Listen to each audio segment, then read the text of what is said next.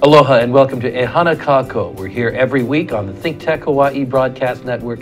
I'm Keli'i Akina, president of the Grassroots Institute. Well, as you know, the Grassroots Institute is a public policy think tank.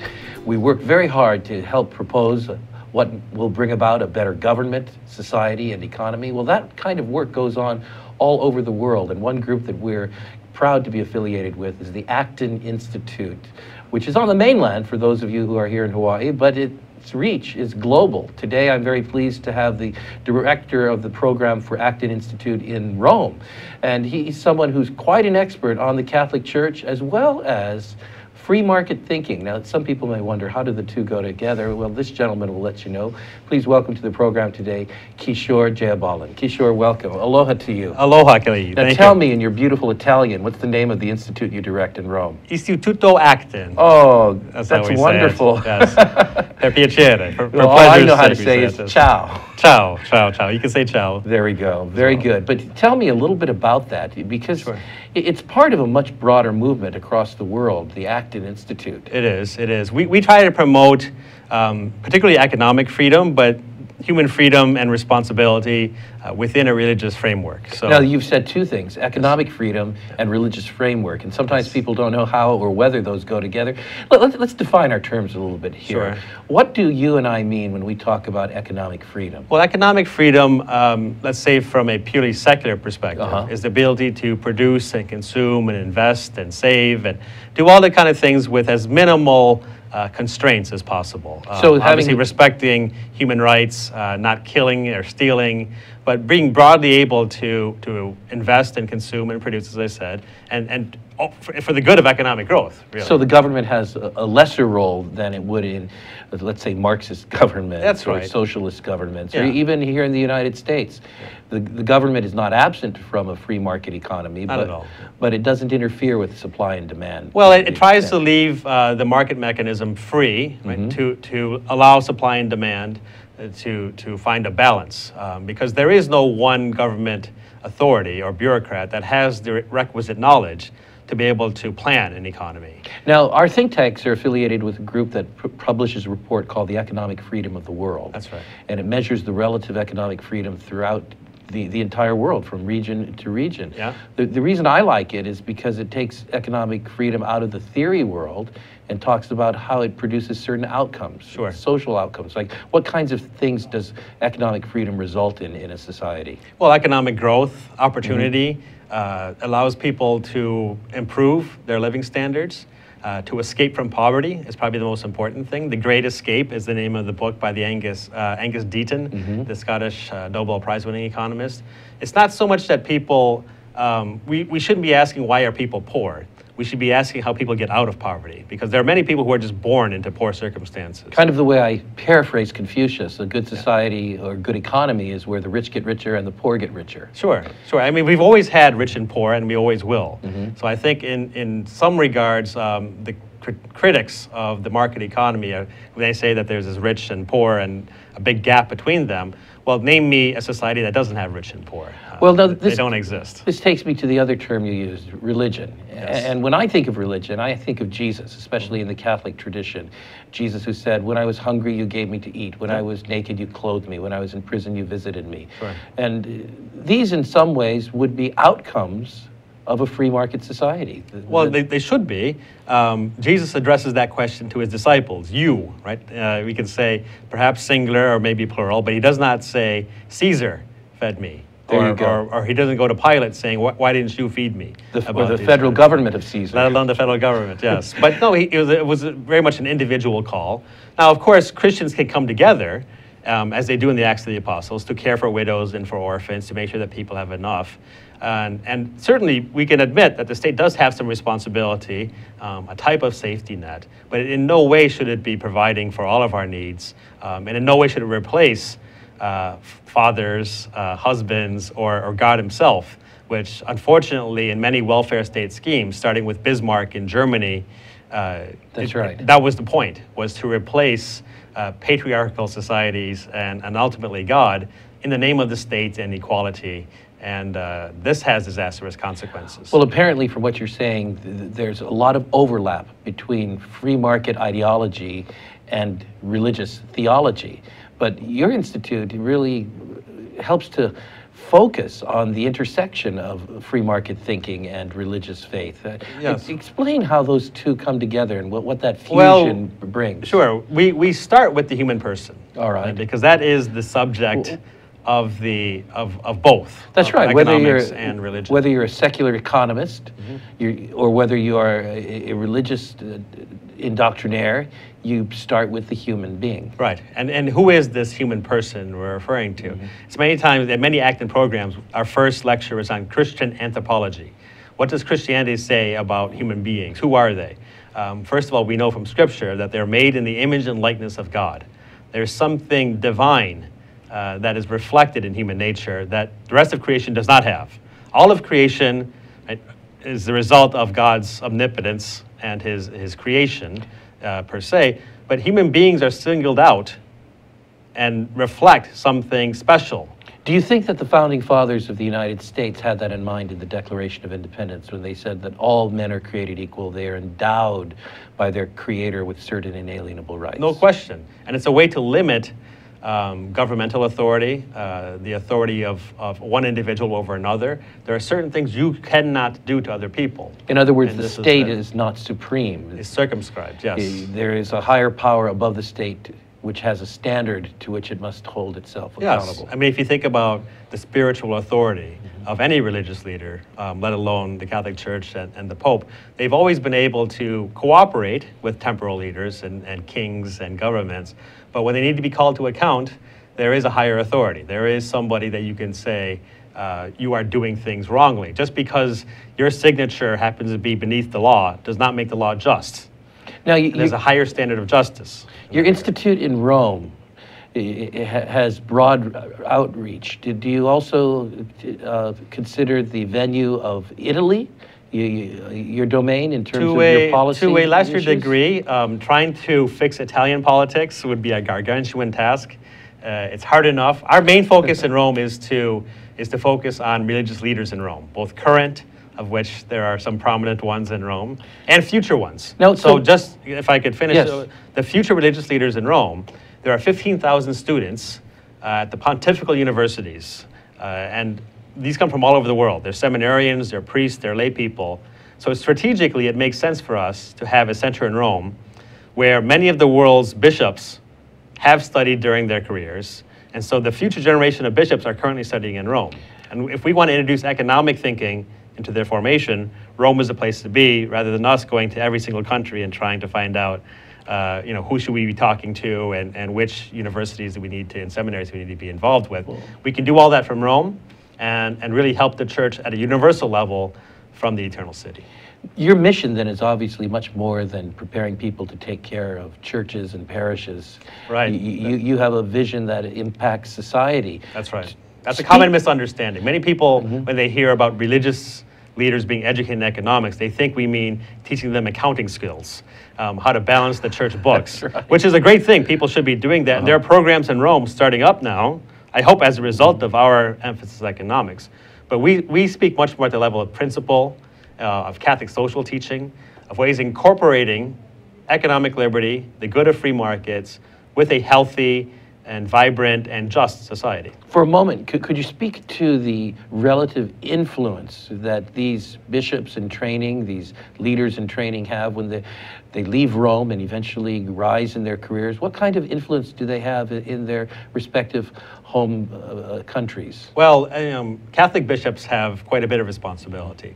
As a bishop, a person is in charge of a diocese, and he is almost like the Pope for that diocese. He is the absolute authority. What he says goes for that diocese, with due regard for canon law and for all kinds of other Catholic, I don't want to say restrictions, but Catholic teachings on what the faith is. Now, bishops, and the Pope himself is a bishop, are looked at as passing on the Catholic faith from one generation to the next. So they're not looked at as kind of authoritarian rulers who can do whatever they want.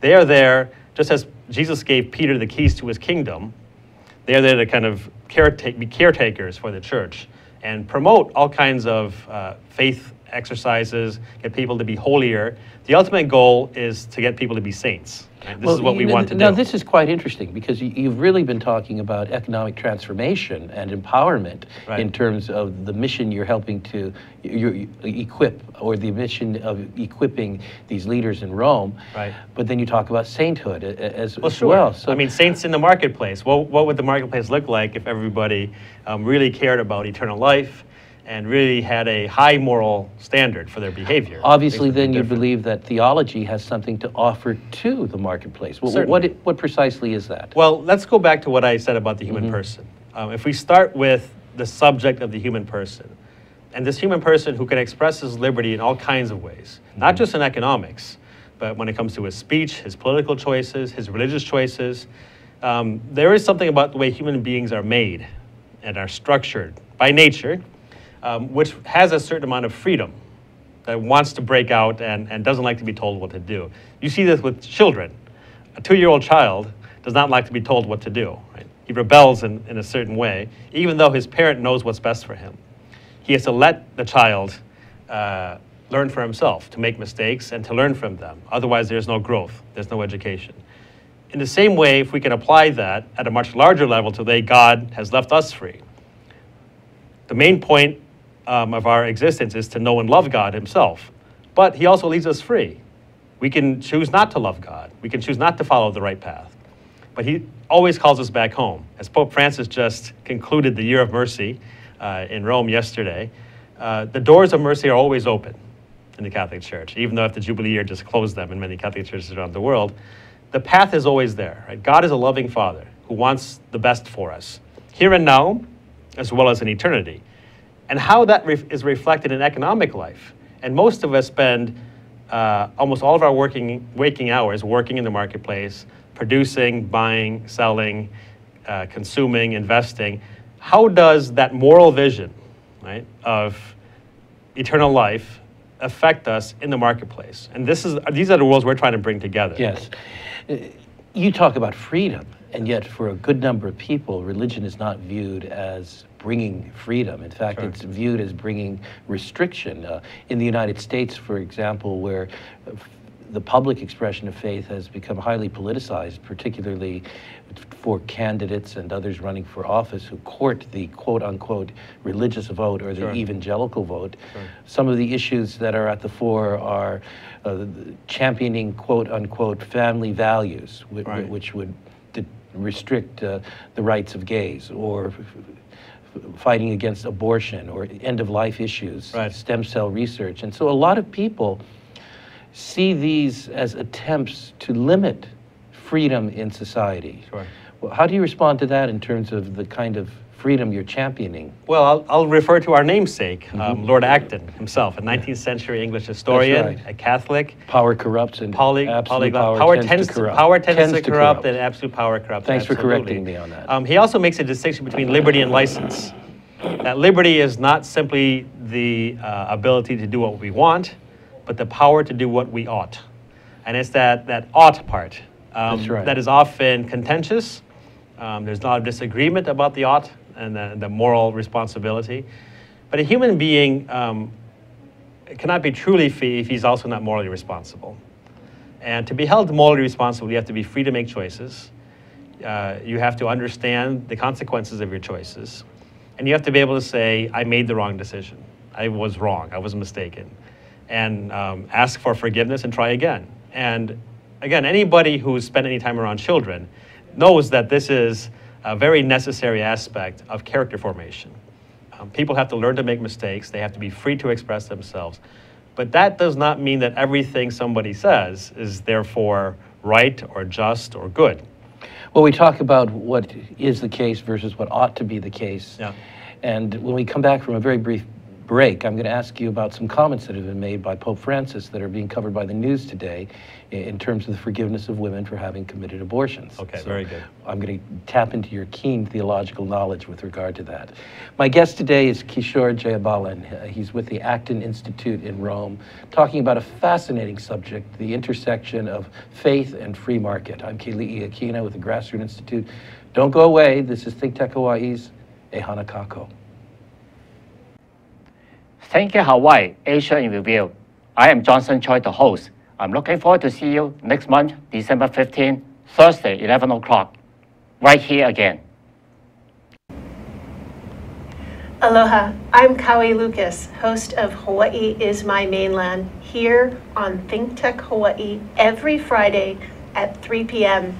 We address issues of importance for those of us who live here on the most isolated landmass on the planet. Please come join me Fridays at 3 p.m. Mahalo. Hello, this is Martin Despang. I want to get excited about my new show, which is Humane Architecture for Hawaii and Beyond. We're going to broadcast on Tuesdays, 5 p.m. here on ThinkTech Hawaii. Welcome back to the closing segment of Ehana Kako here on the ThinkTech Hawaii Broadcast Network. Ehana Kako, that sounds like a venerable saying most of us here in Hawaii know. A pule kako. A pule kako is said at public functions all the time. It means a pule, let's pray, kako, together. Let's pray together. Well, at the Grassroots Institute, we also like to say Ehana Kako. Let's work together. Let's work together to build a better economy, government, and society, because if we don't work together, nothing can happen. Well, today we're showing how faith and free markets actually work together, and that's why my guest, Kishore Jayabalan, is so insightful, because he makes a living out of showing how these two work together as the director of the Acton Institute in Rome. Well, Kishore, you've been watching the news today, and President-elect Trump got trumped in the news. All across the United States, people are talking about Pope Francis and what he has to say about the forgiveness of women who have had abortions. What exactly is Pope Francis saying? Well, Pope Francis, a year ago, at the beginning of the Year of Mercy, which just concluded yesterday. And during this Year of Mercy, people can be forgiven of their sins. Well, they can always be forgiven for their sins. Right. The new aspect during the Year of Mercy that the Pope wanted to impress upon us was that women who had incurred abortions were told by the Pope that they could now ask for forgiveness and receive absolution for their sins directly from the priest they were confessing to, whereas in some countries, the priest would have to ask the bishop in order to absolve the sin for the particular crime of abortion. I see. So if you'll forgive me for the levity of this, it kind of clears away the bureaucracy, so to speak. To some degree, yes, but not in the United States. In fact, in the United States, this made actually no change whatsoever, because priests, confessors already had the authority to lift the incurment of excommunication that happens with abortion. So there was absolutely no change in the United States whatsoever. And I think what was probably more important was the rhetorical aspect of this. Pope Francis wanted to give the true impression of the church as being a welcoming, forgiving mother, rather than a scolding, nagging one. And to do that, he had to say that the church is willing to welcome and embrace all human beings, no matter how sinful, no matter what they've done. They can always come back to the church, especially as baptized Catholics. And even those who aren't are welcome to come and hear the good news of Jesus Christ proclaimed in the Gospels, and to know that the church is there for them. The Pope talks often about smelling, like he wants his pastors to smell like the sheep that they are shepherds of, not to be so far removed that they have no concern. To be closer to the people and to be a true pastor requires smelling like the sheep that they're shepherding. Well, there's no question about it. This is a very positive statement in terms of the inclusiveness of the church, and the church as being welcoming and certainly forgiving and extending the forgiveness of God. Yeah. But take this issue, case in point, abortion. Doesn't it raise the tension that there might be between traditional libertarian thinking, which emphasizes the freedom of individual, the autonomy of the individual, versus religious morality? Because there would be some libertarians who'd argue that the state has no business, and certainly institutions, including the church, they would go so far as to say, have no right to impose any kind of moral approbation upon women, because it is their right, it is their freedom over their bodies. And that's a sentiment that's very strong here in Hawaii. What if some would say that this is not a liberal or libertarian move, to have any value that restricts women's freedom? Sure. Or calls it a sin? Sure. Keli'i, that's a very important point. Now, nobody is trying to restrict anybody's freedom. if the freedom is properly understood. All right. And freedom does not mean, as I said, there's a distinction between liberty and license. It's not the ability to do whatever I want. I am not free, morally speaking, to punch you in the face or let alone kill you right now. I would be held morally culpable for doing so. That would not be a good use of my freedom. I could do it, but I ought not to, morally speaking. And it's the same way with when it comes to the issue of abortion. Now, it's much more, let's say, difficult because we're talking about human sexuality. We're talking about the inequality between sexes. Only women can get pregnant, men cannot. Women are free to do as they please with their bodies, but they're not free to take innocent human life. And this is the difference. If somebody wants to get tattoos and piercings, the church is not going to tell them that they're wrong to do so. But when it comes to, again, the taking of an innocent human life, and that is inside a pregnant woman, is where the issue becomes a difficult one. So if the premise is that an unborn child is a life, yes, the defense of that or protection of that life from being killed is a libertarian position. It I think it should be. The life and the liberty of that individual. I think it should be. I don't know any libertarians who think that murder is okay, that the taking of innocent human life is allowed under the guise of human liberty. I've yet to meet that libertarian. And I think the case when it comes to the unborn human life starts at conception. This is the church's position. I think this is also being shown by science. The more we can see what happens with fetal development inside a woman's womb, sure, the more we recognize that it is a human being. Well, and we only call the unborn child a fetus usually when we have the intention of terminating the pregnancy. Nobody tells an expecting mother who intends to keep the child, how is your fetus doing today? They say, how is your baby doing today?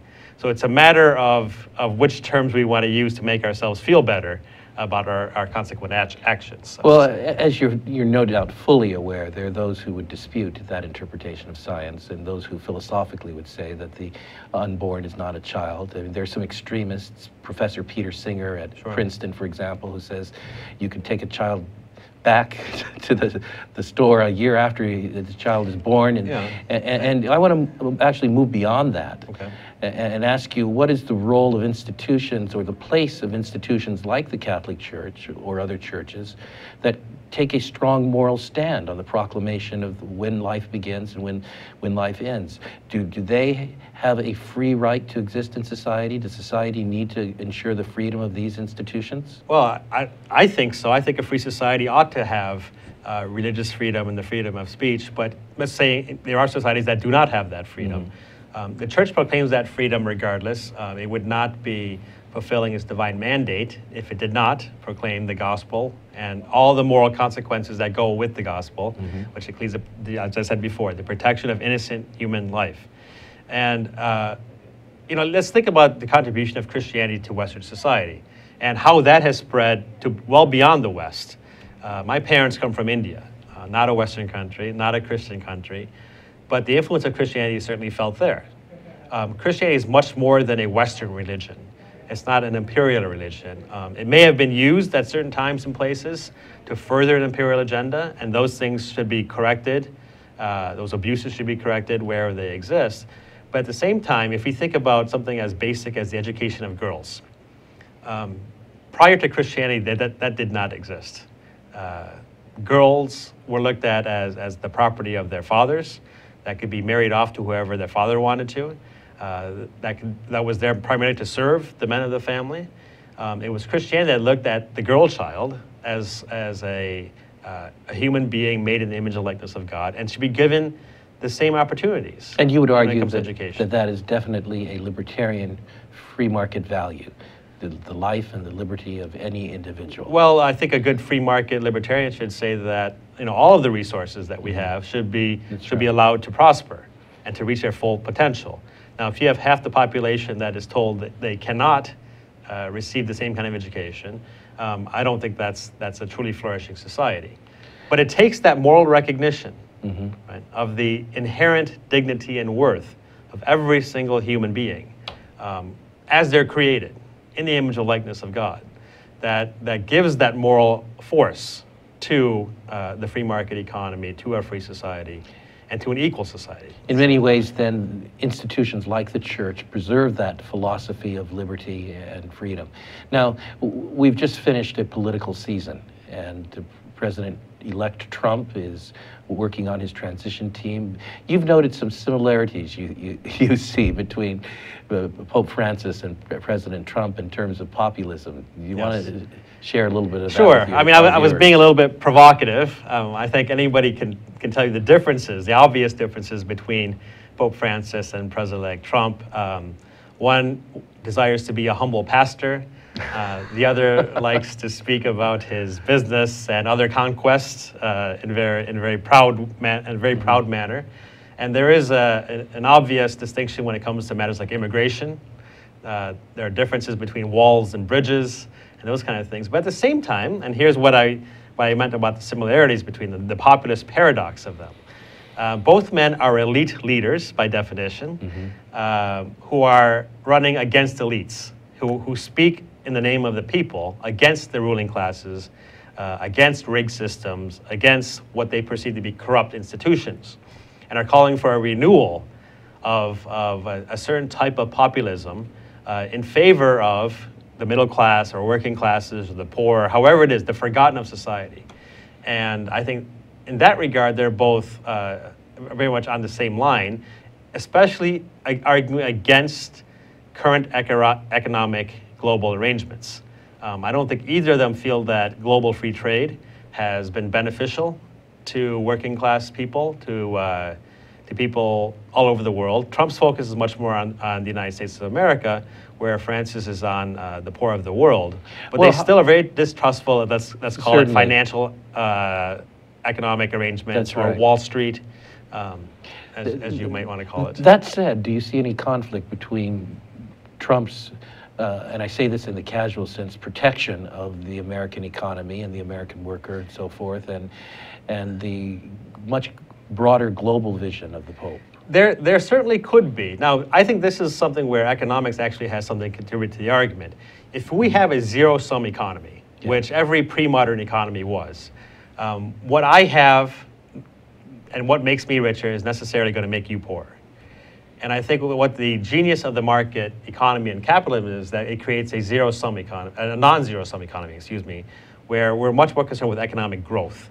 That the creation of wealth is something that benefits all of us. Even though I may benefit at a faster rate than you do, we're still better off. And this is the concept behind free trade and economic growth. And I think it's quite easy. In many ways, capitalism has been the victim of its own success. It's achieved so much in the last 200 plus years in terms of raising material living standards, giving people more opportunities, that we've become spoiled. We expect so much from the market economy that if we're not perfectly equal and perfectly wealthy, we start to criticize the system. And what we don't want to do is kill that engine of economic growth.